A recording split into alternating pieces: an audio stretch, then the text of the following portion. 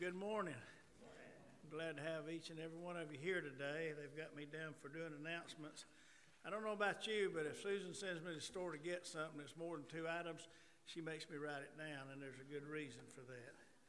But today, if you'll look in your bulletin, we've got a wealth of information of things we need to pay attention to. And first of all, I want to mention the fact that we lost Roger McDonald this last week. And as the bulletin states down here, Roger and Dorothy were here when I first came, but he was here from something like 93 to 2010.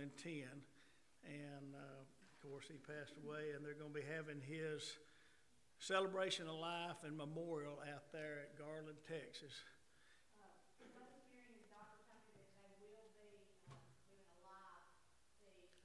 Oh, I'm glad, yeah, and I'm sure between now and March 16th, we may can put something there, because Susan and I, my daughter lived in Texas, and we made a detour and saw Roger. This was after Dorothy had already passed, and I'm so glad we went out there to see him in Garland when he left here. Also, if you'll notice, Jerry Mahan's father-in-law, Henderson Ponder, passed away, and that's Claudette's dad, and you need to remember them and the family. And like I said, we're going through a lot of preachers here, because Jerry was our preacher here for, I think it was 2014 to 2000, well, no, that was John. He was here before, right after Roger left, and was here during that time period. The other thing, and I hope as you came in this morning, last week, Jody Long with CBF gave a seminar after our Love Feast for Missions. And while I'm mentioning that, we took in a good amount of money for Love Feast, and I appreciate that. That means a lot. But he did a seminar and broke us up into groups, and if you'll look on the back of the church sanctuary back there, we've posted, he broke us into groups. We talked about where we want to go from here and looking for a new pastor, and he wanted to point us in the right direction, offer their help as far as CBF with securing a pastor down the road, and would be there to help us. And that brings me to the third thing that I've got on my card here, and that's John Wyatt. John was the interim pastor after Jerry left, Jerry Mahan, and before John Paul was called, and that was 2014 and part of 2015. And we voted last week to call him. He'll be working as a full-time, part-time interim. And that's a step in the right direction, because Matt did a good job, but he was simply here, and all he could do would be our supply preacher, and he did a good job. And like I said last week, we'll have him on speed dial if John can't be here, and you certainly don't want me to preach. So without further ado, we're glad to have John back. He's going to help us and try to work with our preacher search committee. That'll be the next thing. So when we call and ask you to be on that committee, the answer is yes. I'll be glad to. So keep that in mind. All right, John, at this time, I'm going to invite you up and turn the service over to you, and looking forward to seeing what the Lord's put on your heart for us. Thank you. Thank you. Thank you, Steve. Go right ahead, Jim. Yes, sir. Thank you. Is this your book? I'll leave it up to that. It's the same color. So it's easy to miss. We are so glad to have you with us today, Reverend Wyatt. We appreciate you serving with us here. At this time, we'll open our service with our opening hymn. We have heard the joyful sound. Please stand and remain standing, if you will, for our opening prayer.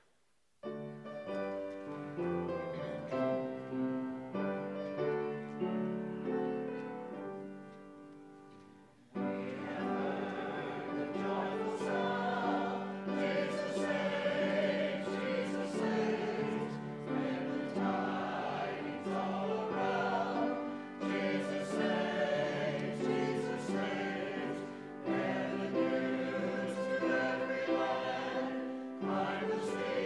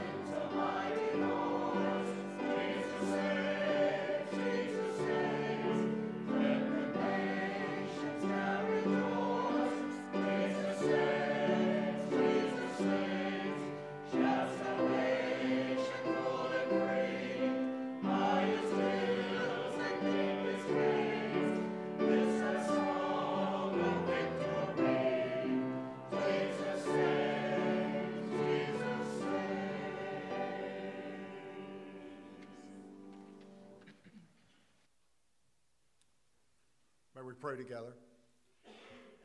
Lord, we thank you so much this day for your amazing grace, that blessed and happy day when by your grace we were saved. We trusted Jesus with a simple childlike faith, and you came into our lives, and things have been different since then, and how you blessed and nurtured us through the years.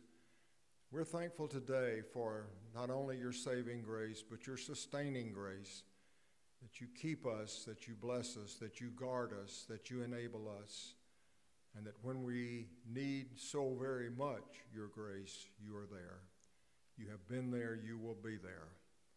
Lord, I celebrate today being here in this place with these wonderful people to once again renew some friendship and to engage in ministry together. Lord, we pray your Spirit to be with us. We understand the mission before us. We understand that an exciting day awaits in that future, a day when this church will celebrate a new pastor coming on board and a new vision for ministry. God bless them. Give them hope and peace, we pray this day, each one of us. Lord, we thank you so much that whatever may be going on around us, what goes on within us is so much more important when Christ is Lord of our lives. And you are working in ways that are beyond our imagination today. Even though the world seems to be in dire need, our very nation, our very culture seems to be in such a difficult place, we know that yours is the kingdom and the power and the glory forever. So Lord, bless this hour together. Bless our worship service. We thank you for this choir. We thank you for Brother Jim, who leads the singing and directs us. We thank you, Lord, for those who've gone before us. We thank you for Roger McDonald, for his great ministry, for his influence and witness. We thank you, Lord, for what he has meant to this church and to many others. Bless his family and bless his memory. And may in this time we celebrate what he has done and what he has meant to this church and to this world. So God be with us. Speak to our hearts today.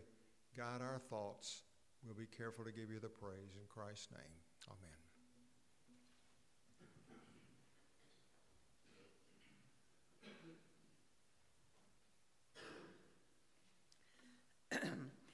Every man, woman, and child at Horizon should be involved in missions, whether it's sharing your money, your time, or your talents. And I think giving back to God shows our love for him. This is normally when I would ask the children to come forward and to collect change for missions. But of course, this is a different kind of Sunday. So we are changing that, and we will be collecting your mission change at the back of the church as we leave today. So make sure that there will be somebody there with a basket, and so make sure you will leave your change for them. And maybe next Sunday, we will have our children to come forward. Thank you.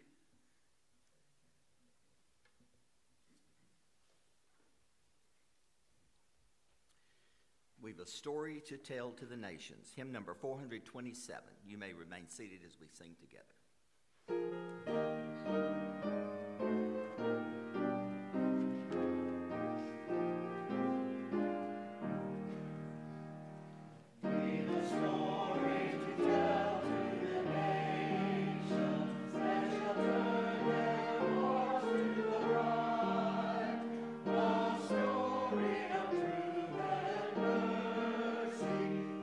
Story of peace and love.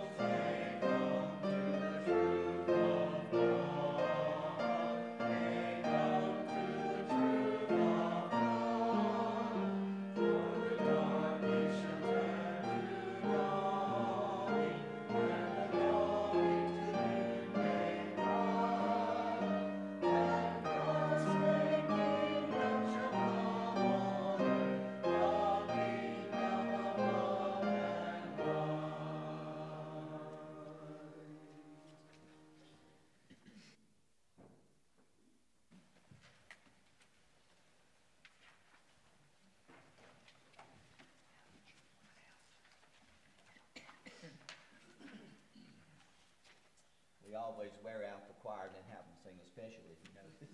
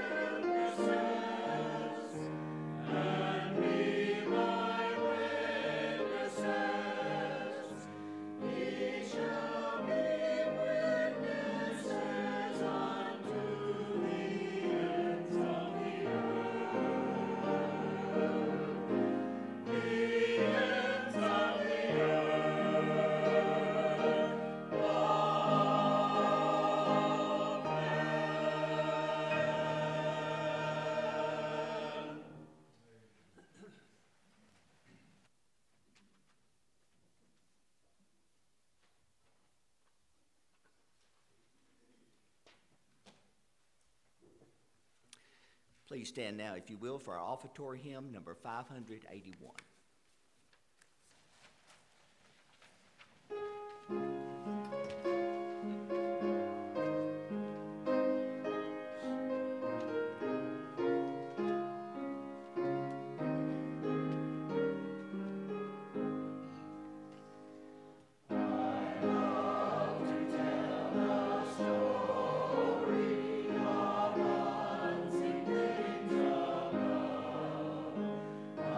Jesus.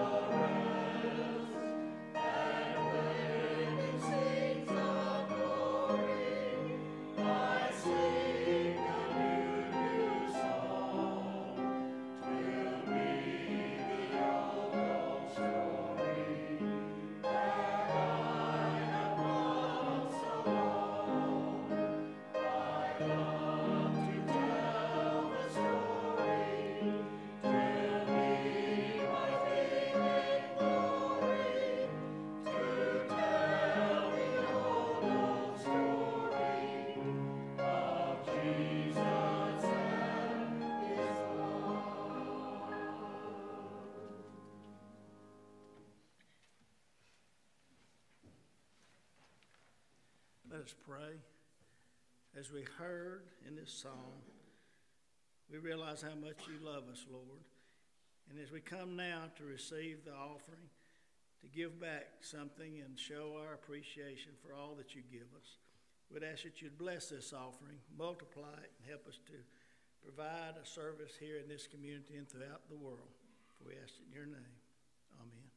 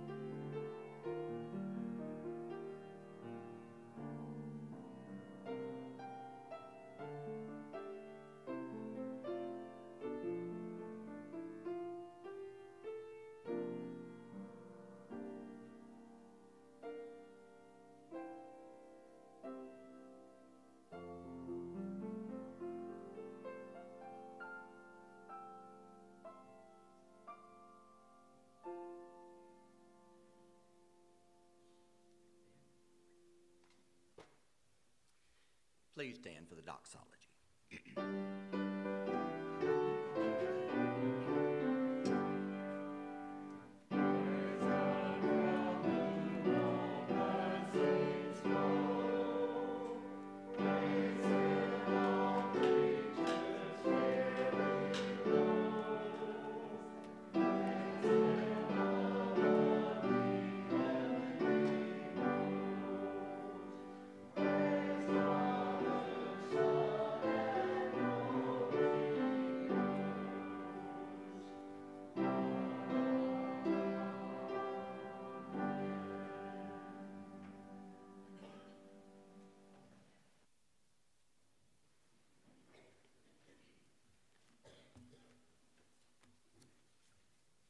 Well, I am so happy to be here with you all again.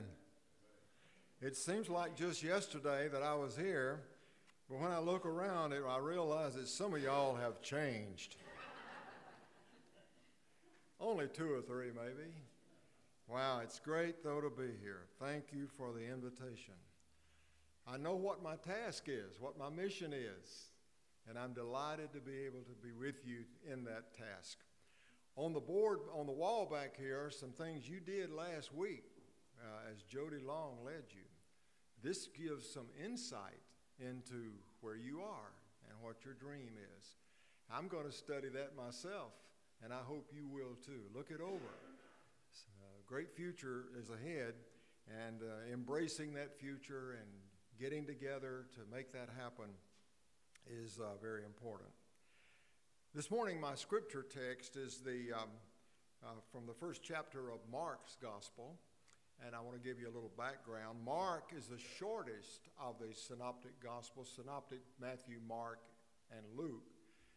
John is not considered synoptic, but anyhow, it's the shortest of all those Gospels. It is written uniquely. It starts out with no genealogy. It doesn't tell anything at all about how Jesus was born. The birth narratives belong to Luke and Matthew. Mark begins with action.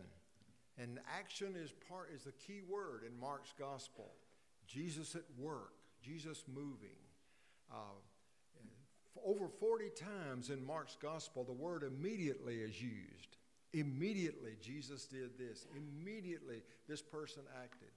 And so Mark gives us the idea that in those short 3 years of Jesus' ministry, things happened fast. And indeed they did. Here in this first chapter of Mark, for example,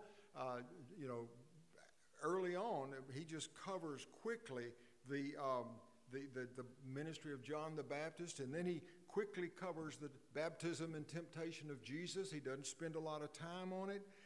He mentions the fact that when he was baptized, the heavens opened, the Spirit of God descended upon him and said, "You are my Son, whom I love. With you I'm pleased." And then in just a short little paragraph, he covers the temptation of Jesus, going to the wilderness, and he was there tempted by Satan, Mark says. And then he calls the disciples, calls the first disciples, and they without delay follow him. Basically, Mark doesn't cover all the disciples throughout. He focuses on Simon Peter a great deal. Simon Peter becomes a key figure in the life of Jesus and in the early church in the book of Acts. And Mark, of course, wrote Acts as well. And so he says, to Theophilus, whomever that was, in the first treatise I sent to you, blah, blah, blah, which is talking about his gospel. And then he goes on to deal with what we have in the book of Acts. But here in the first chapter, very first chapter, Jesus goes to the synagogue, which is the Jewish worship place, and there immediately cries out a person with an evil spirit. And whatever that might mean in our present-day vernacular, we would say, well, that person was a little bit off. He was not right. Or he was maybe mentally ill. At any rate, he cried out, "Jesus, help me." And or in some cases, "We don't want your help." But Jesus spoke to them and calmed them and brought out of them that evil spirit. However you might want to translate that into your present language, needless to say, Jesus healed them and put them in their right frame of mind. People were amazed and said, "What is this new teaching that you have here? This is wonderful. Wow." Well, they left the synagogue then, and they come to a place called Capernaum, which becomes sort of the headquarters of Jesus' work in Galilee. Capernaum was also the place where many of these disciples lived. Simon Peter was there. His mother-in-law was there, and she was sick. She was very ill. And Jesus went to the home, and he healed her. She was down, and he said, "You may get up," and so forth. And so she did, and she began to not only get up, but she waited on them, and what a wonderful thing that was. And so all of a sudden, people in Capernaum started bringing their sick people to be healed, and bringing their people who were demon-possessed or mentally ill, bringing them to Jesus to heal. And the crowds grew and grew. And nightfall came, and they went to bed. Early the next morning is where we find our text today, and I'm going to start reading here in verse 35. Very early in the morning, while it was still dark, Jesus got up, left the house, and went off to a solitary place where he prayed. Simon and his companions went to look for him, and when they found him, they exclaimed, "Everyone's looking for you." Jesus replied, "Let us go somewhere else, to the nearby villages, so I can preach there also. That is why I have come." That is why I have come. So he traveled throughout Galilee, preaching in their synagogues and driving out demons. Why have we come? Jesus made it clear in his own mind throughout his ministry what his mission was. Why was he there? What was his purpose? However, the disciples struggled with that. They had an idea what his mission needed to be, and struggle with getting him to fit their idea. Well, interesting. So I've chosen this text today so that you and I might answer the question, why are we here? Why are we here? First of all, let me tell you why I'm here, okay? A little personal stuff here, okay? We were here in 2014, left in 15 before John Paul came, and moved to the lake in Lake Sinclair. We're there for a few years. Then moved to Social Circle and were there for a few years. And then we've moved to Tiger, Georgia, which is in Rabun County up in northeast Georgia. Throughout that time, I've been doing interims here and there, serving churches here and there. Backing up, in 2011, I retired when I was passed from the pastorate of the First Baptist Church of Fort Oglethorpe. Prior to that time, going back to 2000, I started attending seminars preparing for the ministry of interim, an intentional interim, after I retired. I thought I might retire earlier than I did, but I didn't. I went ahead and continued till 2011, and then I've been doing interims since that time. It's a great ministry. I've enjoyed it so much, and I had the privilege to serve here in this church for that period of time. When I found that John Paul was resigning and leaving, I thought, oh, I love that church, and I'd love to be of support in some way to help them, and I indicated that to some of your members, and the word got around, and you contacted me. But I live 3 hours from here, and we thought, there's no way I can commute 3 hours, not at my age, okay? Now, I'm over 39.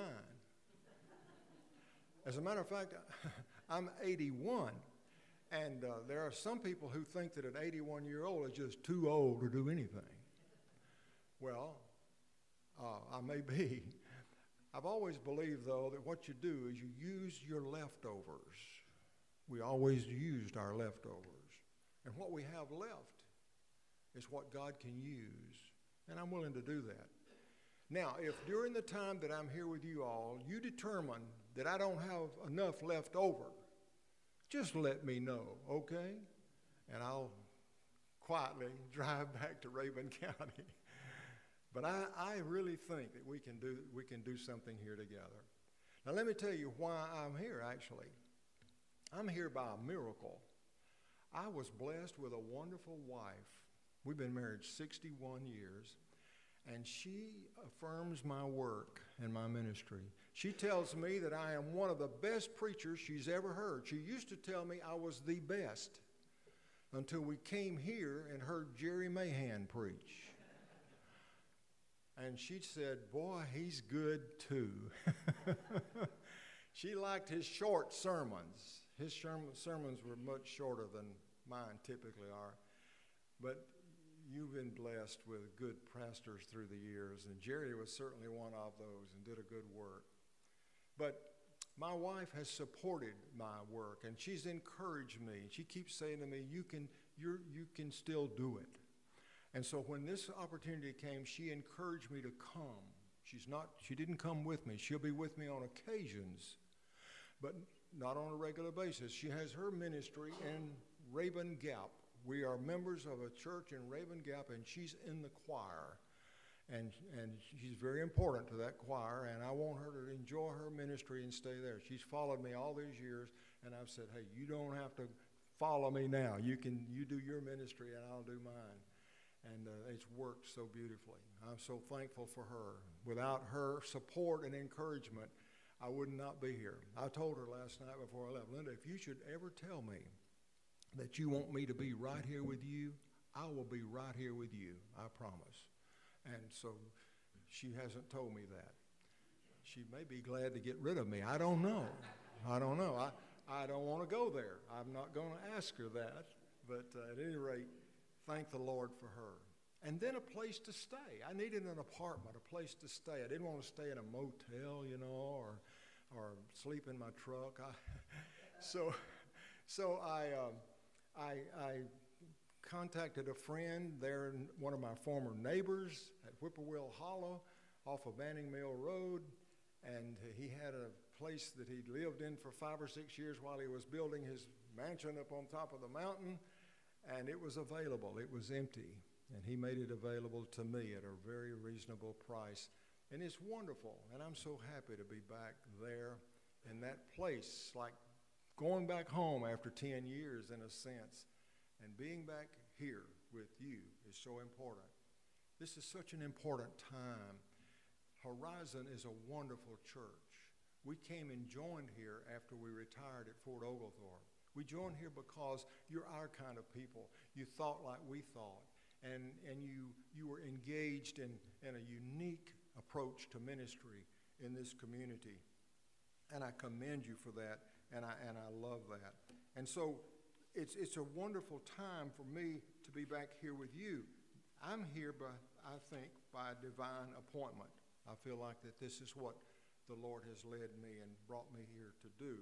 And I hope that you will affirm that as well. Now then, let me ask you, why are you here? Okay? Why are you here?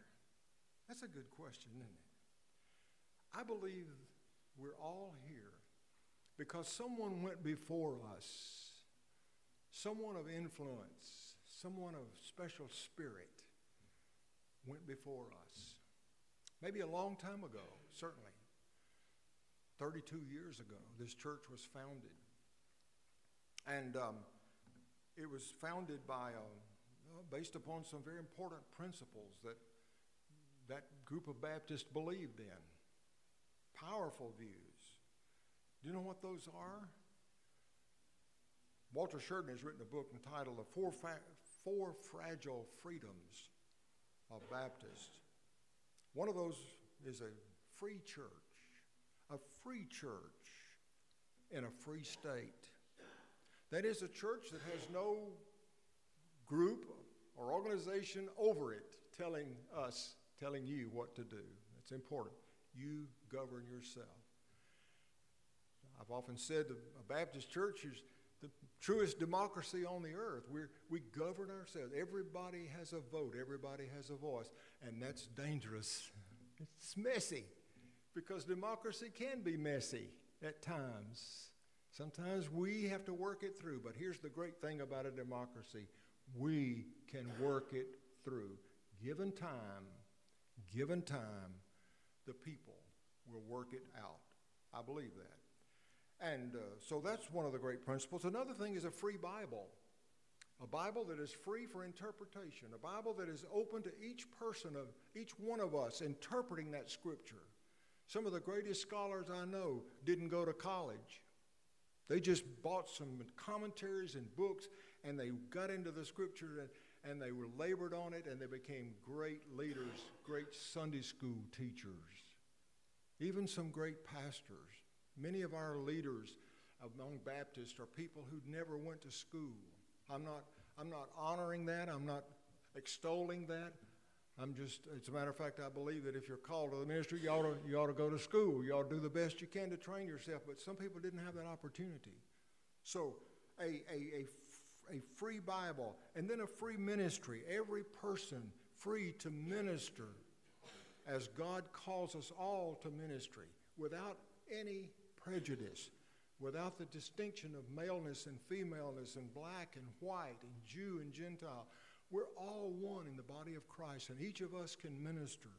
That's an important principle. And this church uniquely holds that principle.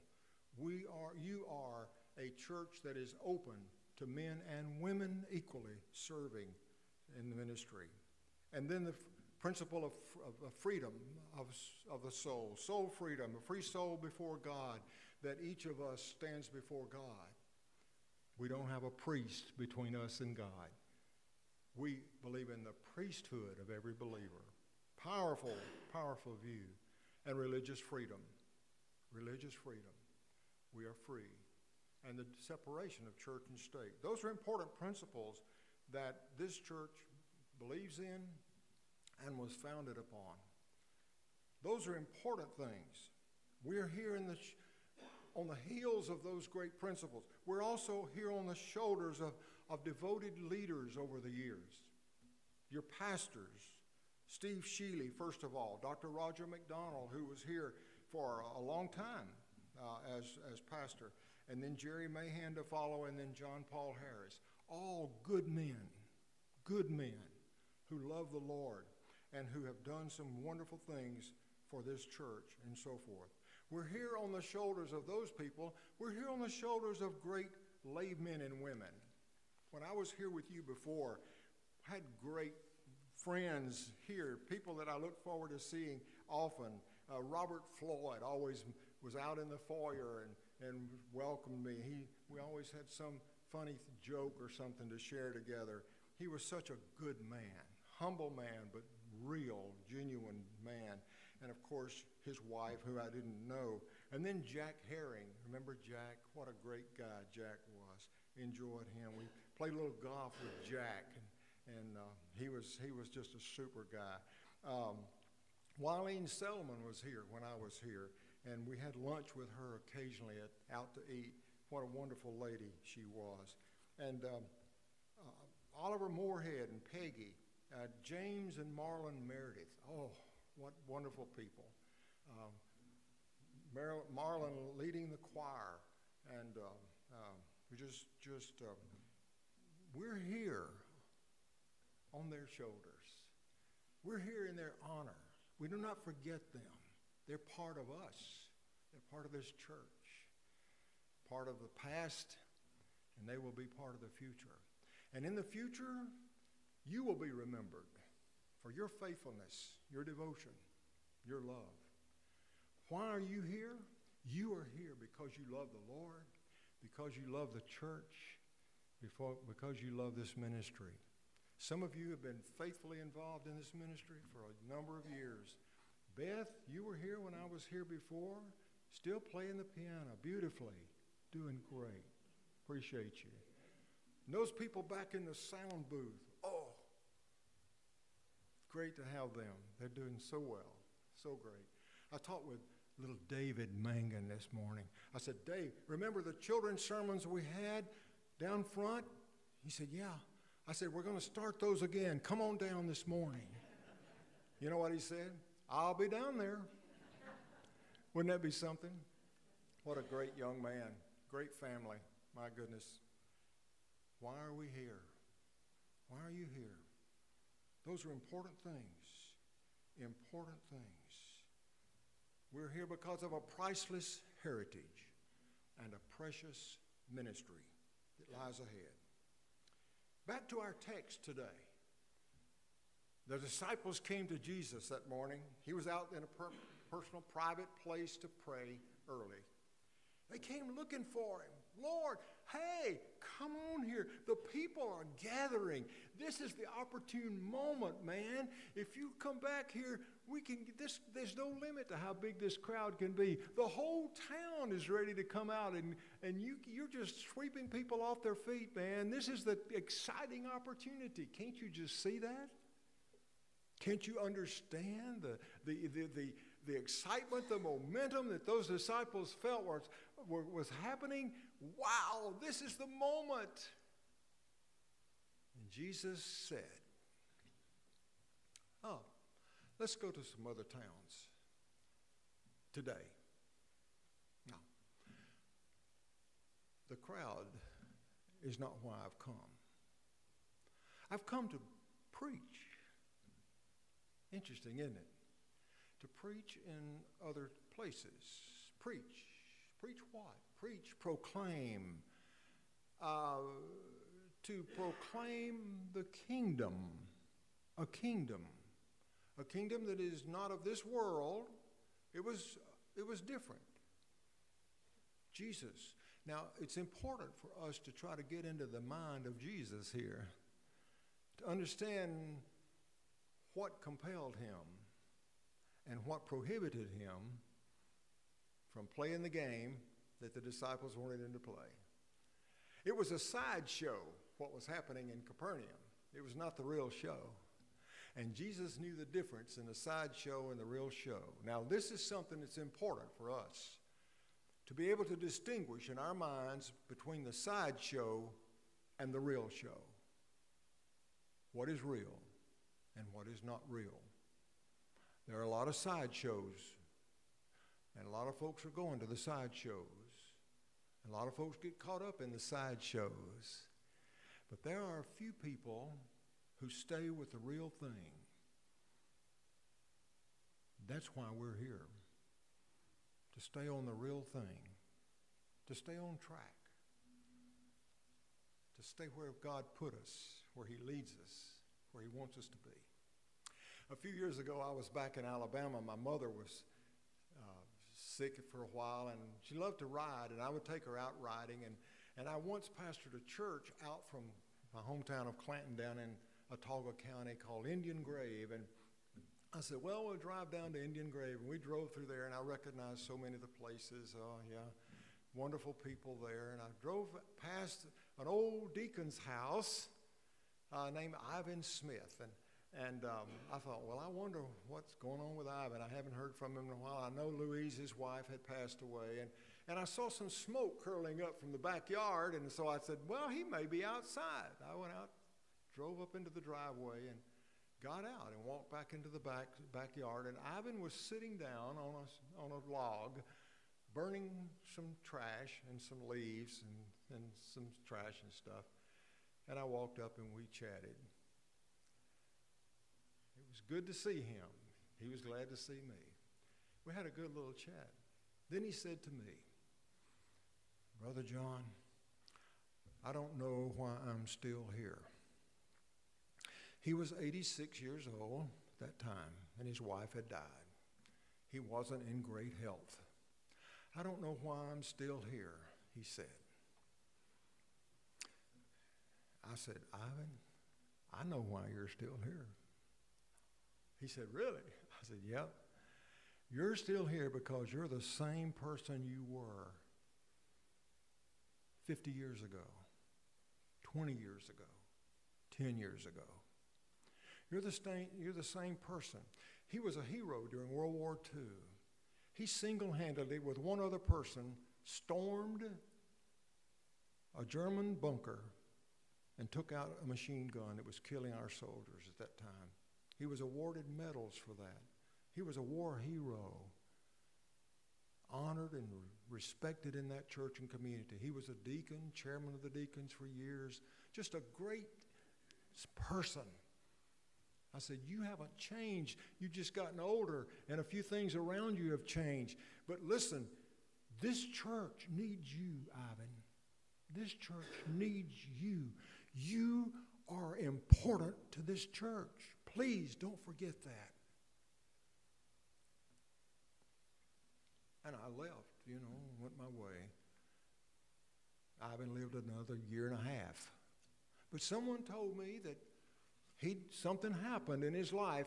He seemed to get a new breath of fresh air and came back and made more of an impact there toward the end. He finished strong.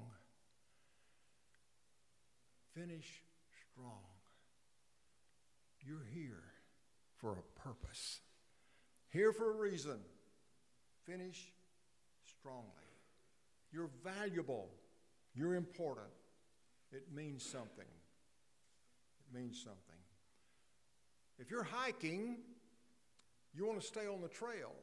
If you leave the trail for some reason, you want to be very sure you mark your path so that you can get back.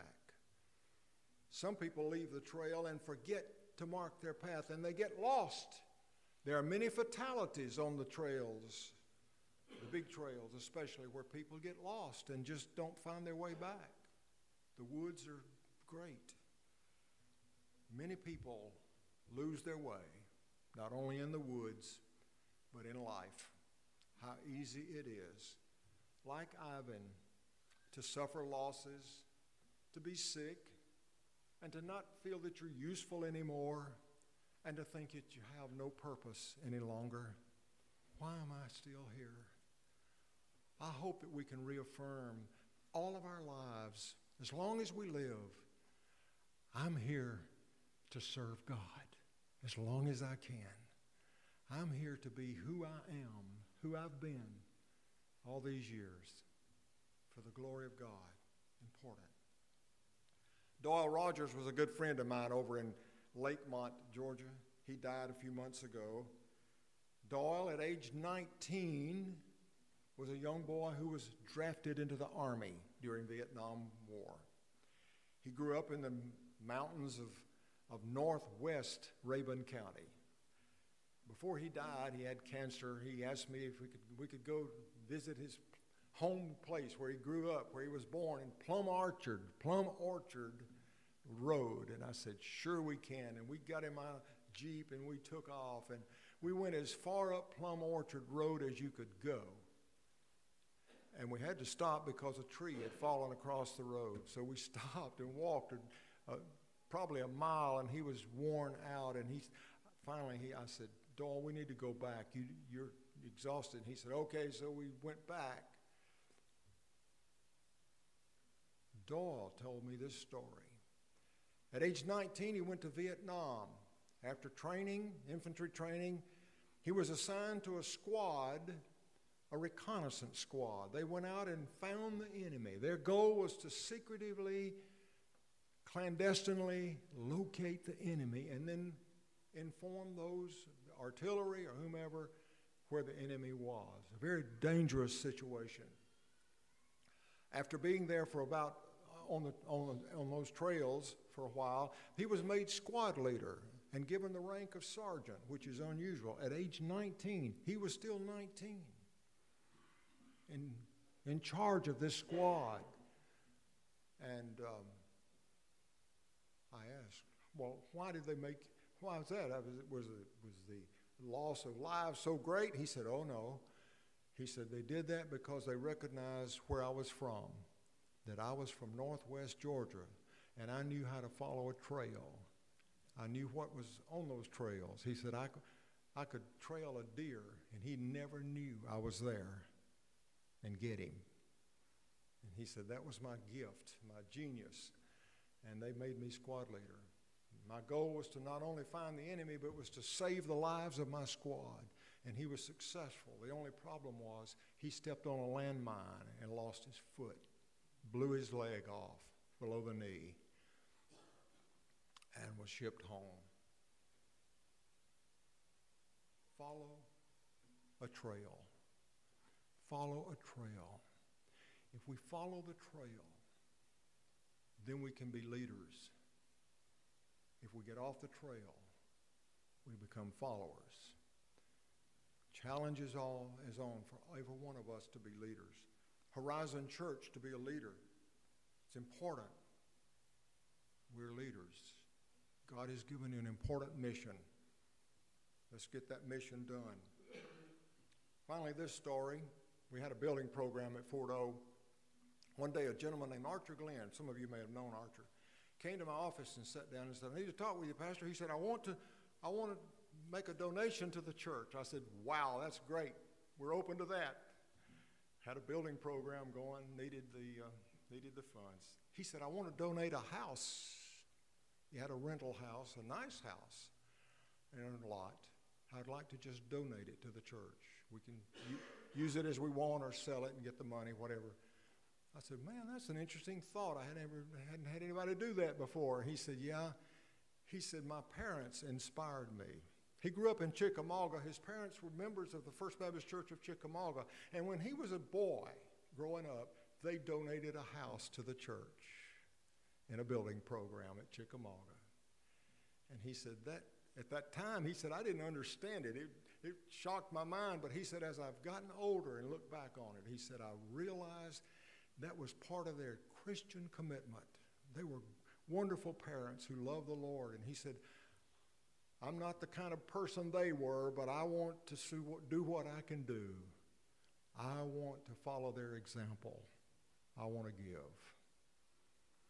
You know, it's true in life that you and I may have a chance to do something really significant, really important, and we may not know it. We may stumble into it and we may stumble out of it. But listen, if we follow the path, if we follow the track, if we stay on course, then it could happen. And God will get the glory. And God's people will come together. and God's word will go out, and the work will progress, and we'll see some good things happen. Some have blessed the path before us. Let's bless that same path and follow. May we pray. Dear Lord, I thank you so much for the privilege to be here today. All of us are here because of actions that are beyond our comprehension, beyond our capacity to govern, but by the grace of God, we're here. By your grace. And by the goodness and dedication and devotion of those who've gone before us. And so, Lord, here today, we dedicate ourselves to you, to use us, to honor yourself in any way that you can through us. Bless your church, O Lord. Let your Spirit, I pray, come and empower every part of us and use us for your glory together in Christ's name. Amen. So our hymn of invitation today, our hymn of commitment, is written in your bulletin. And we're going to be singing together, Share His Love, number 435, Brother Jim.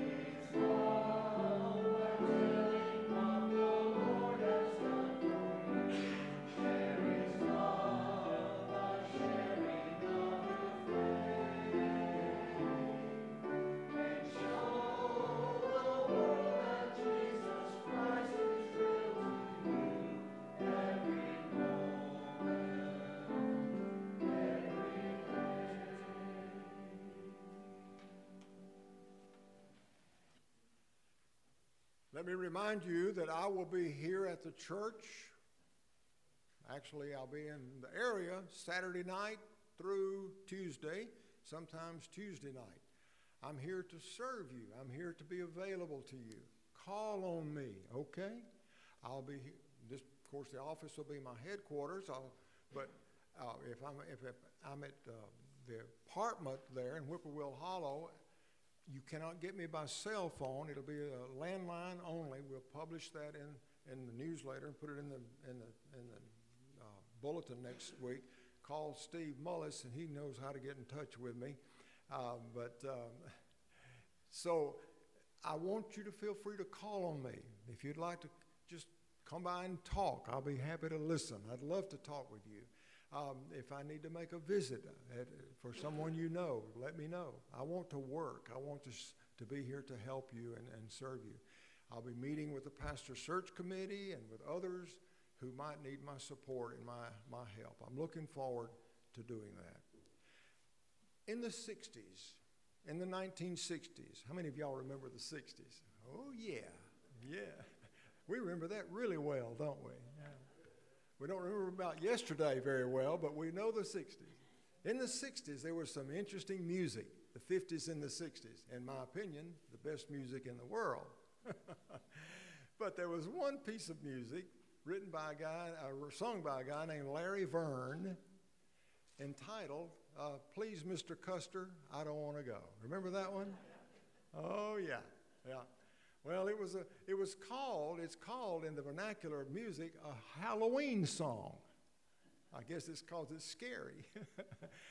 The idea is this soldier is in General Custer's army out there in the Dakotas, and they're being attacked by the Apache Indians and overrun. And he finds himself there in battle, and he yells, he said, I had a dream last night, and in my dream, I heard the word attack. And all of a sudden, I had an arrow in my back. And so his cry is, please, Mr. Custer, I don't want to go, okay? And then at a certain point in the song, he always asks, this is sort of the refrain, I guess, he asks, what am I doing here? What am I doing here? I think that's a relevant question, isn't it? What are we doing here? Man, I hope you and I understand. We're doing something very important here. Very important. And it's exciting to be part of it. God bless you as we continue this journey. Now may the grace of our Lord and Savior Jesus Christ, the love of God our Father, and the abiding presence of the Holy Spirit be with us today and forever. Amen. Bless you.